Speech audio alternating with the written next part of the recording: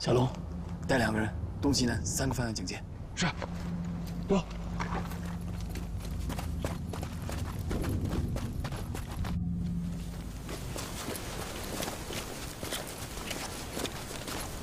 头，指挥所定位小炮队无线电位置 ，A 地区中心点以北，1932辆。加速前进。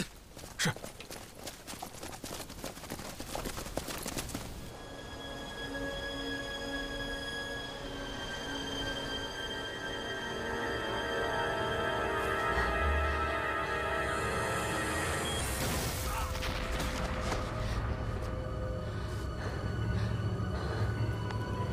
C 队呼找 A 队 ，C 队呼找 A 队，我被袭击，准备记录数据，测算 A 平点。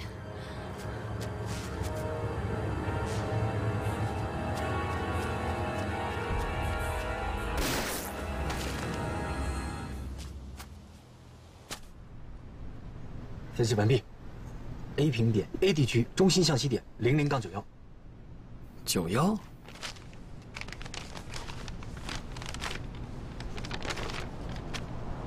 空中侦察报告情况：东面、西面、南面，3面都有敌军接近。什么？3面？警戒组报告情况：东面山腰位置，欧匈分队向山顶前进，距离我们约500米。南面，山后对面丛林蓝军特战分队，直线约1公里，正在进入山坳。西面 S 分队，距离我400米。孙辮，到。 你带着警戒组，把参3队引到特大那边。我带着主力突袭 A 平点。是。你们完成任务之后，在峡谷跟我们会合。记住了，千万别轻易牺牲。放心吧，我是斯文斌。说。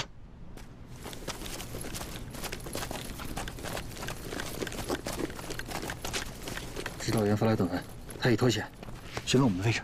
让他到峡谷跟我们会合。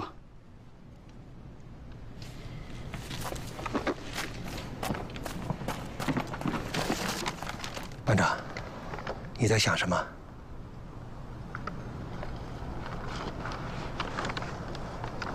王班长，李铁很了解我们，但我们并不是很了解他。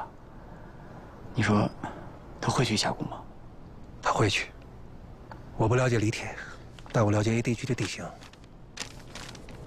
我知道他会去峡谷，而且必走这一条路。班长，你要是信任我，就把李铁交给我吧。你一个人足够了。当年老旅长不也单枪匹马坚守跃马东吗？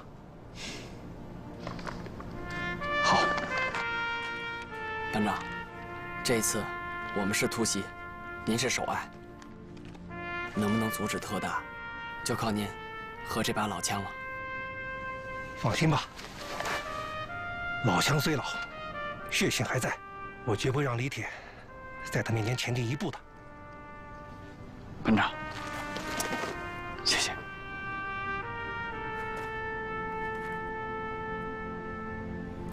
出发。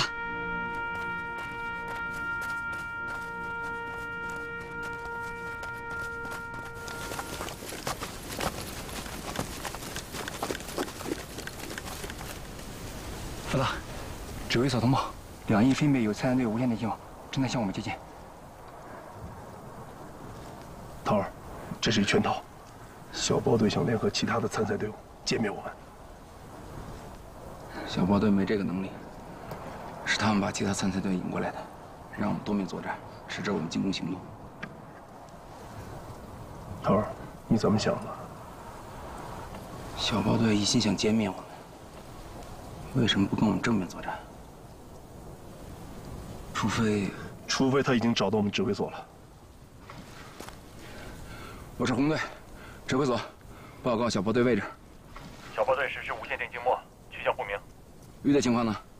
暂时叫不通绿队，正在联系。指挥所加强警戒，支援分队马上就到。明白。你负责指挥红队，分成2队，拖住2翼参赛队。 能歼灭就歼灭，不能歼灭，拖住一段时间也是胜利。明白。我们去峡谷。走。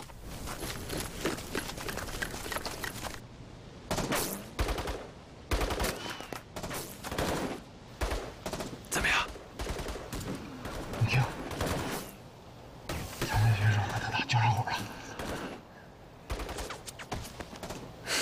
走，我们去峡谷。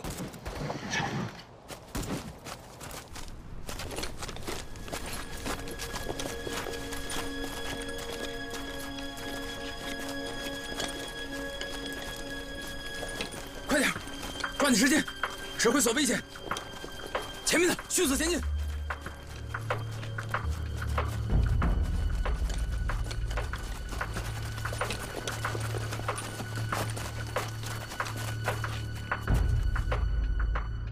报告，山洞山腰附近有人活动。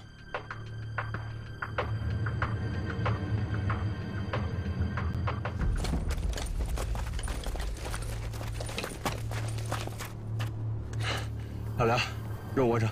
孙膑，我看那个山洞辐射整个山谷，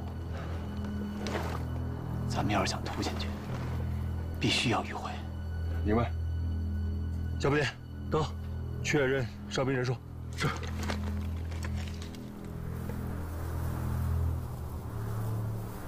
确认，小兵2名。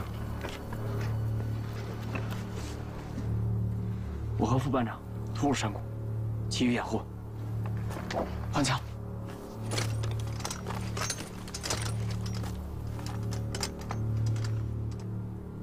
先别动，准备好了，行动！小龙，指导员来了，在我们的尾后，你记应那个。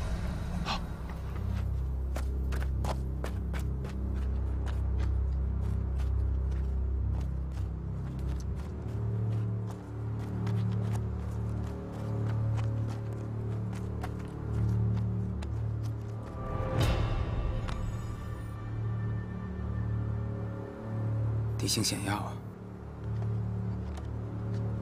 郑凯，告诉大家，拉开距离，交替通过。哎，明白。小心啊，可能有埋伏。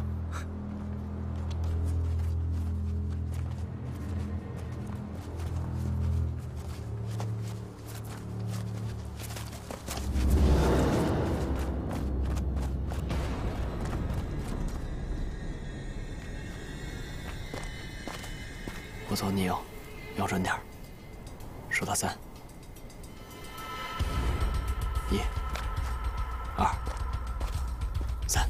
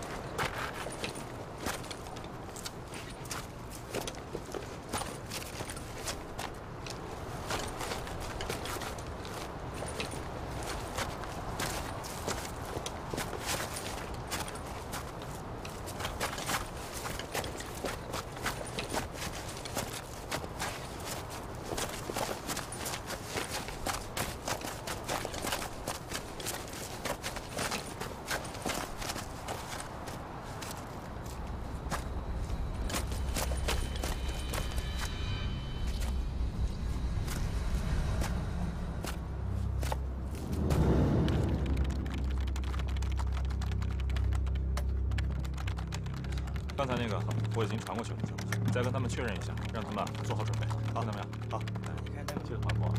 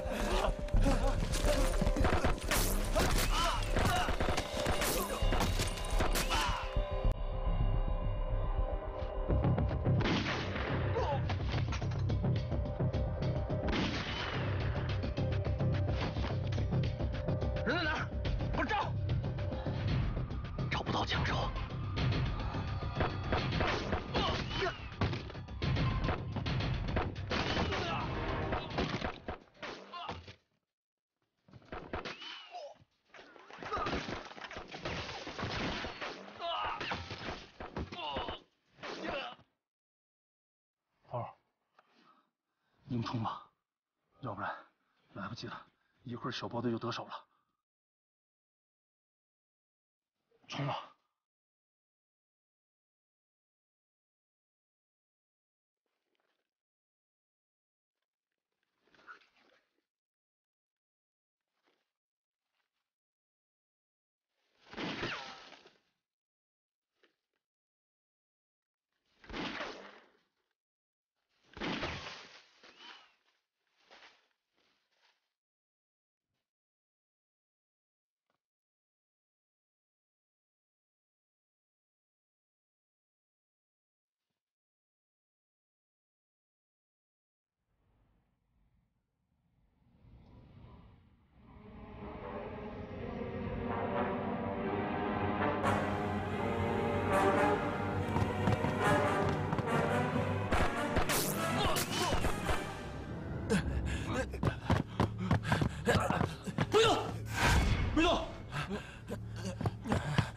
不许动！哎，你这么大官还耍赖，你要不要脸？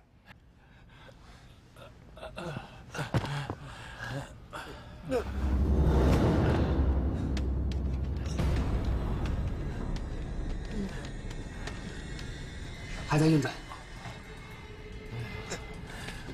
孙斌，马上通知指导员他们过来考虑资料。收到。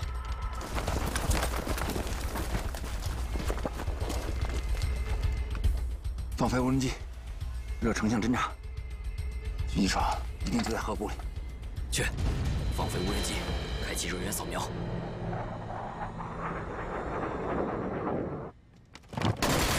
小心！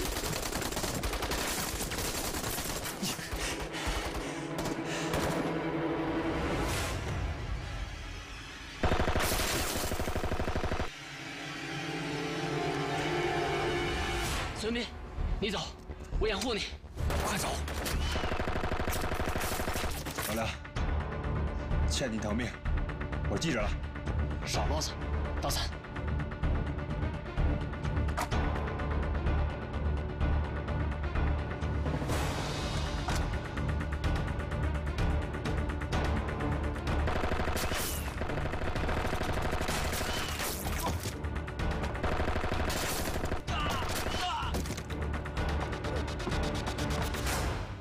这么厚的雪，都找不到热源啊！难道狙击手钻到地里去了？大哥，呼叫炮火，摧毁河谷，要不然我们来不及了。林美，铁鹰呼叫幺栋梁，铁鹰呼叫幺栋梁，目标坐标46.4，全地域覆盖100发，齐射，放！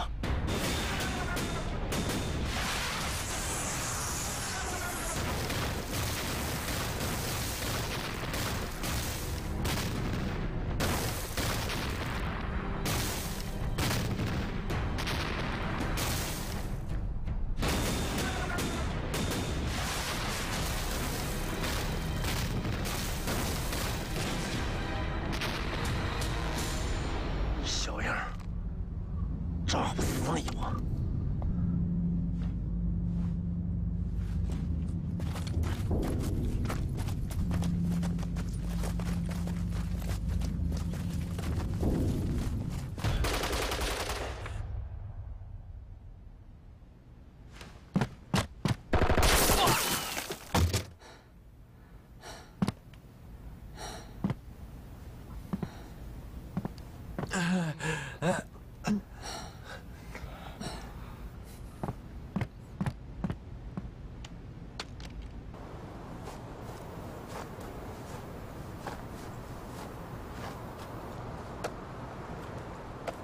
三角队形，队形掩护，交替通过，快！走。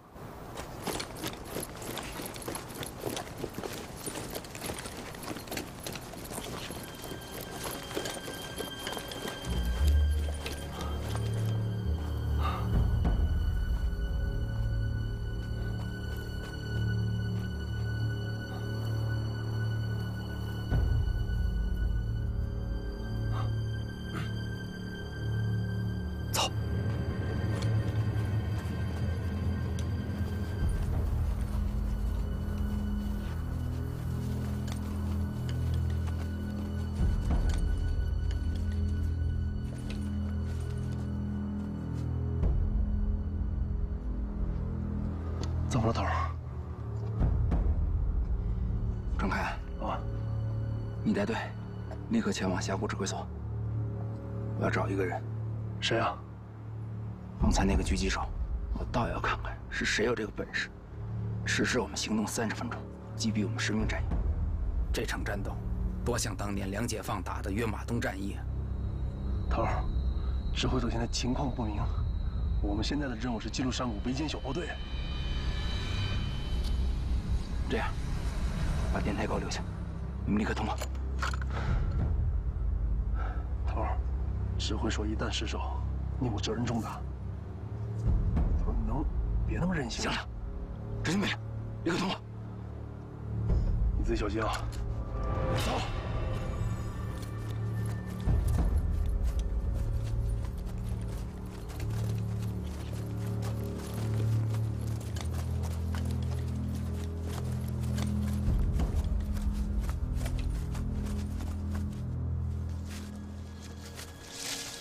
老兵，你出来吧，我们可以聊一聊。出来聊聊，老兵。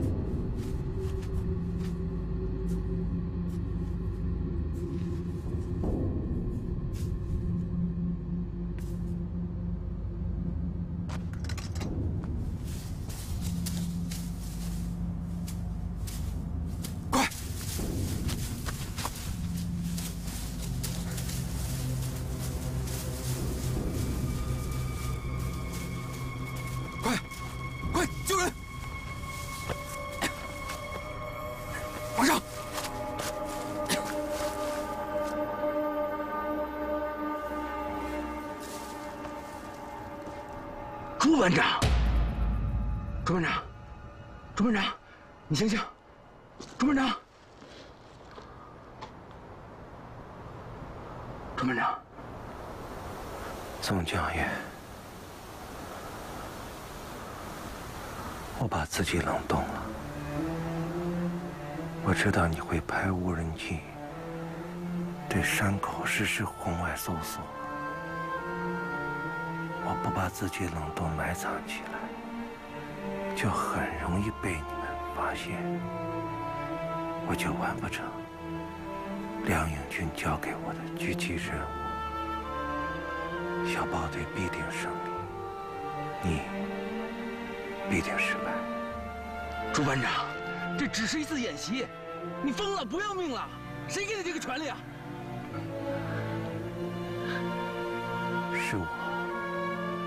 是我自己。李福达，我们都是老兵了，实战与演习的距离究竟有多远，你知道吗？也许过去就是我们把他们隔得太远了，才有那么多过场，那么多花架子。我知道，我是在用生命换胜利。虽然这只是一场演习，但这是一个军人对待演习和训练应有的态度。是我自己把自己冷冻起来了。朱班长，你别说了，节省体力啊！我马上送人走。不明的。铁鹰呼叫比武指挥部，铁鹰呼叫比武指挥部。请求指挥部立即派直升机前往46拐4地区抢救一名战地英雄。铁鹰，报告我，什么战地英雄？报告首长，他现在生命体征微弱，他在用自己的生命诠释什么叫训练，什么叫实战。报告姓名、职别。他叫朱新宇，是山地旅生产连饲养班班长。是吧？我命令陆航旅立即出动，派架直升机前往4674河谷，抢救朱新宇班长。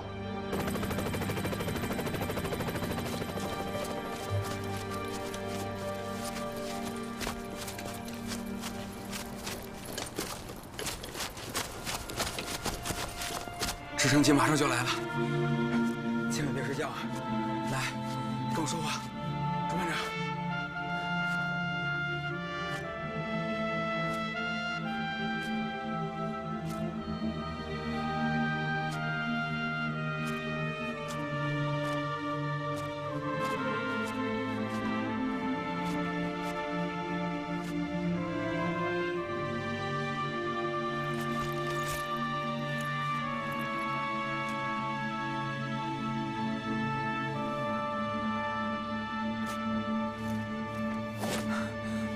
朱班长，对不起，我没抱住你。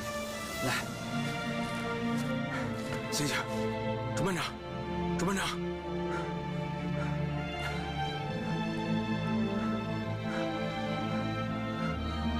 老乡在这儿。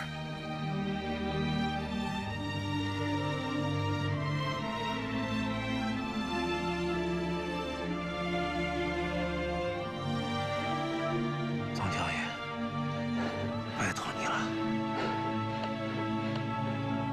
把这支枪交给山地旅，交给梁永军，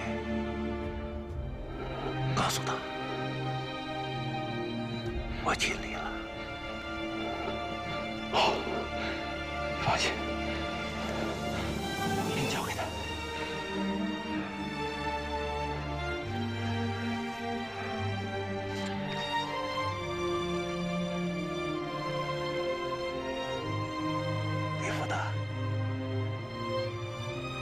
小包队的总教员，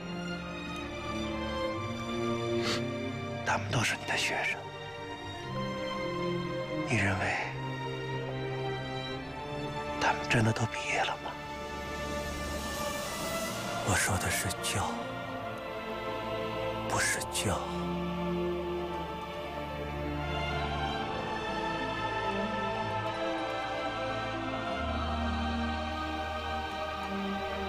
我明白。醒醒，别睡啊！啊！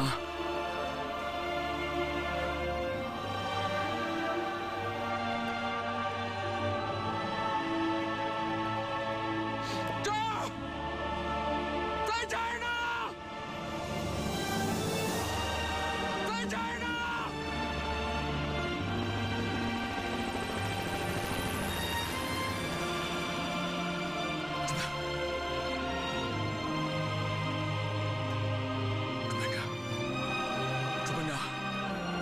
你醒醒，直升机来了，没事啊，直升机来了，朱班长，快，把他带走，快！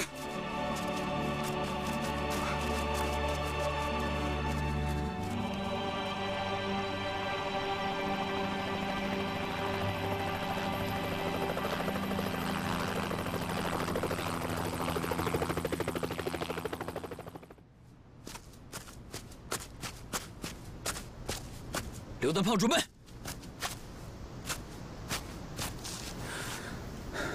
怎么样了？小部队已经得手了，硬盘在他们手里，打吧。王静，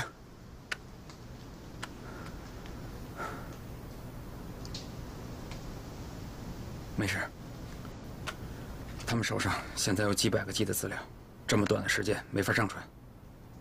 我们有时间夺回硬盘，重建指挥所。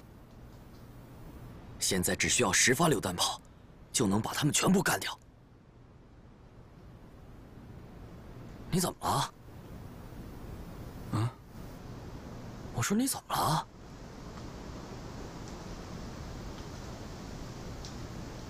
就在1个小时以前，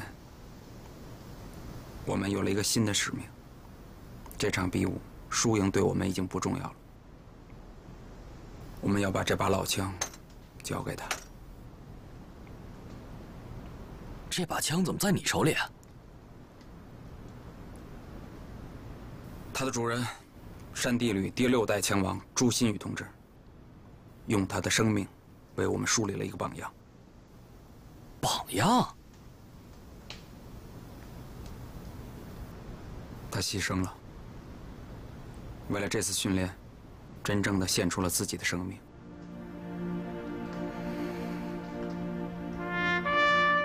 老大，你要我们怎么做？我要让小包队活着。这把枪是山地旅的魂，我倒要看看他们怎么从我手上夺回这把老枪。只有小包队真正的长大，才能告慰已经牺牲的朱班长。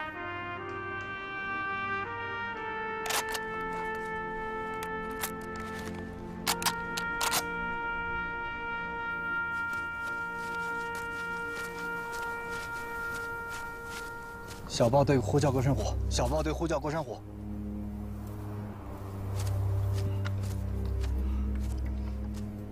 班长，老班长失联了。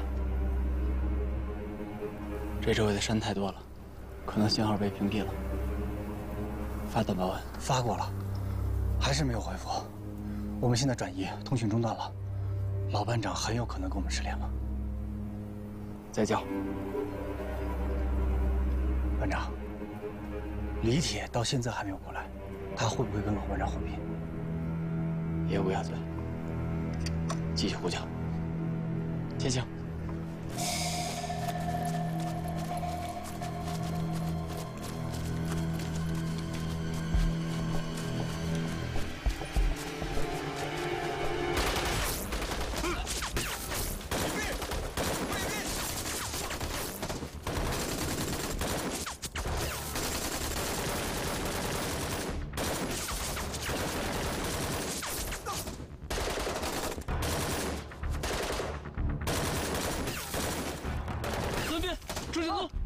赵龙，你们4个留在镇小阵地，其余的人轻装，只携带武器弹药、正常装备。直击，补位，建功，行动！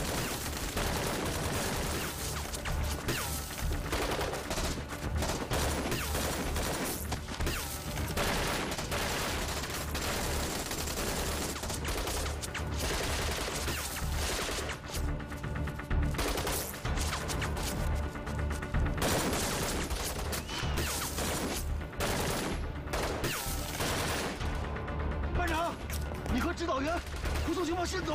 不行，没事，你们快走！相信他，他从来没让我失望过。情报就是我们的任务。集合点见。好，走。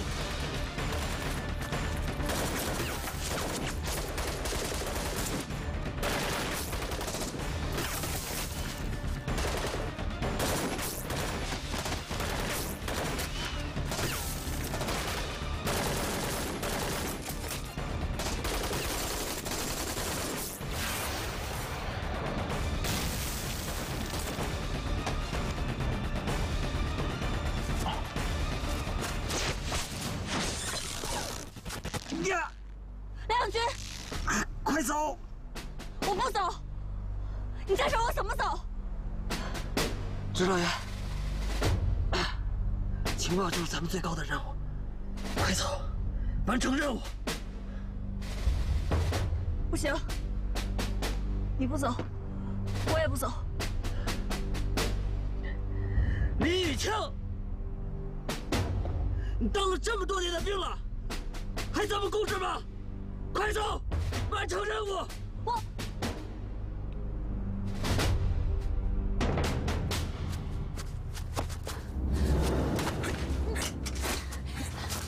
放开我！别动！山地旅的老枪在我手上，拿回去只有一个条件，让梁永军用命来换。放开我！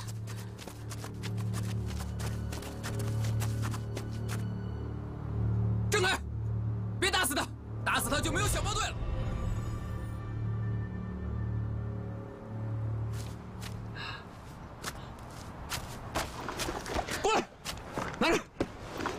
检查，跟别人汇合，我一会儿过来。走。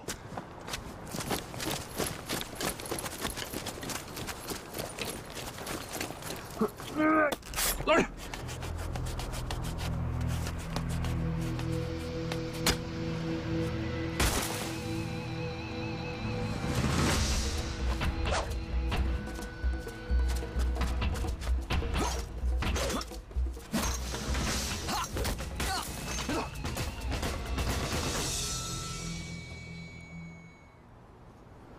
老强怎么在你这儿？这你不用管。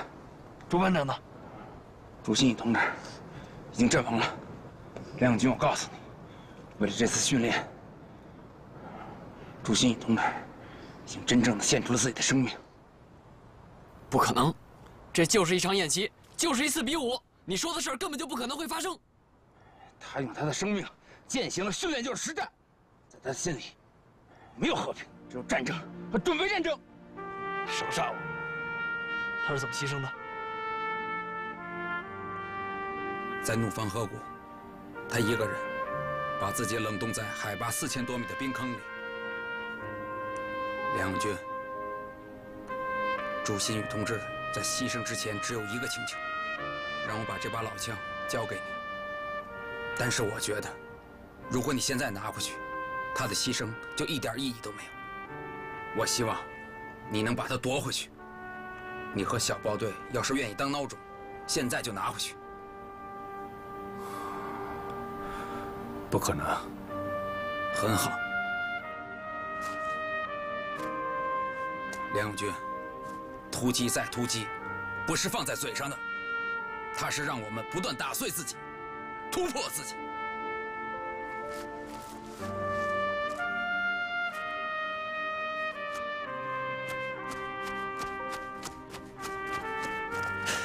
班长，指导员，别动，我腰间有雷。指导员，你别动，别动，别动。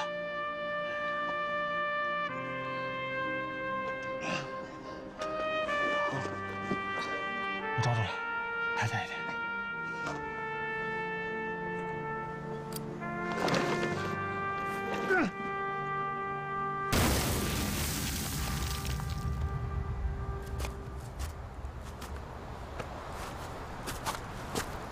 班长，指导员，您没负伤吗？我没事儿，但是刚才李铁说，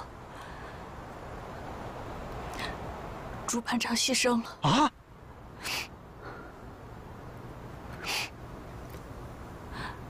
不是演习中阵亡，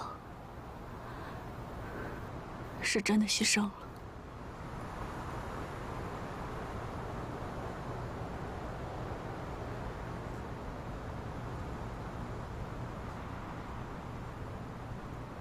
这不是真的，这不是真的，这不是真的。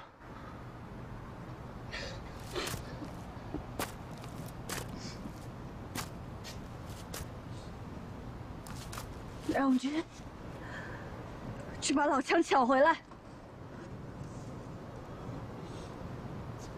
起来，去把老枪抢回来！这是你和小豹队的使命。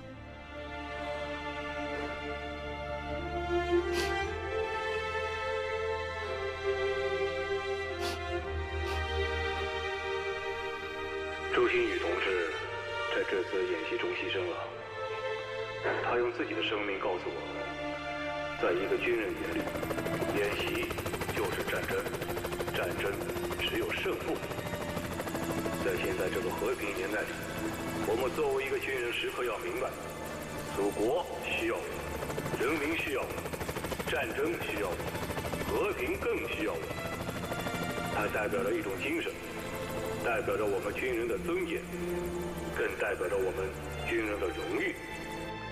他用自己的生命谱写了在我们这个和平年代里一个军人应有的责任，一个老枪传人应有的精神。我们要发扬他这种老枪精神，并一直传承下去。朱熹宇同志是我军和平时期一名普通的士兵，但是又是一名伟大的士兵。他用自己年轻的生命实践告诉我们，在军人眼里，实战和训练、战争与和平没有距离，也不应该有距离。向朱熹宇同志敬礼！敬礼！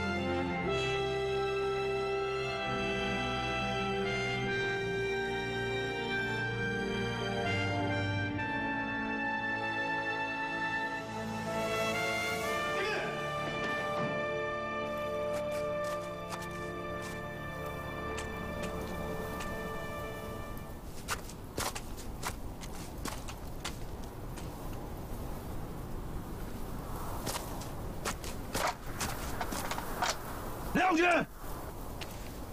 你是我们的老大，是小方队的班长，朱班长已经都死了，你傻在做这事干什么？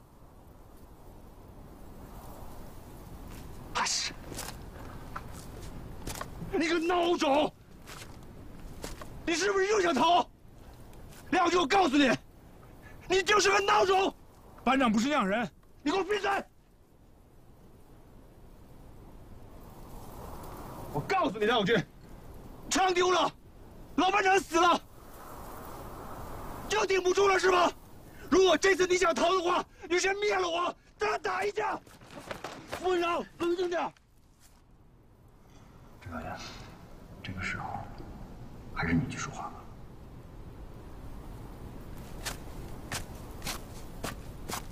朱庆宗，别管他，让他打，让他俩打个头破血流。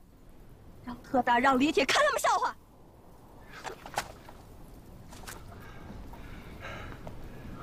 不管敌人在哪里，梁永军他今天就是一个孬种。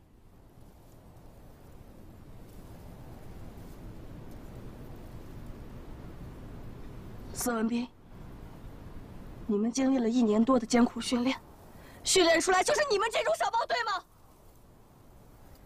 遇到困难只会起内讧。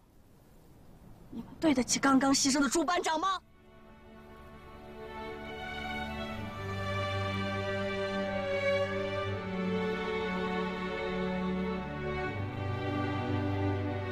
你们的总教员，你们的敌人，李铁和特大就在上面。你们有哪一个敢站出来说，我们就是你们最强的敌人？我们要夺回属于我们自己的老乡，你们有哪一个敢？我。指导员，现在是梁永军想当逃兵，不是我们小包队。就算我们小包队全部战死，我们一个也不会逃。凭什么说梁永军要当逃兵？组建小包队以来，他多次想要逃。你问问他，现在老枪丢了，朱班长死了，你看看他，一言不发，就在这傻坐着。现在你不是我们小包队的班长，我们小包队没有你这样的一个班长，我再也不相信你了。指导员，我申请撤掉梁永军班长之位，由我带领小包队夺回老乡，由我向全体官兵负责。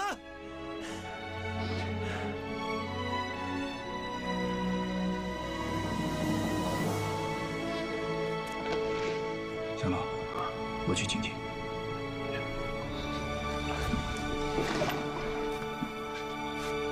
李铁，你给我听着！我们小包队不是逃兵。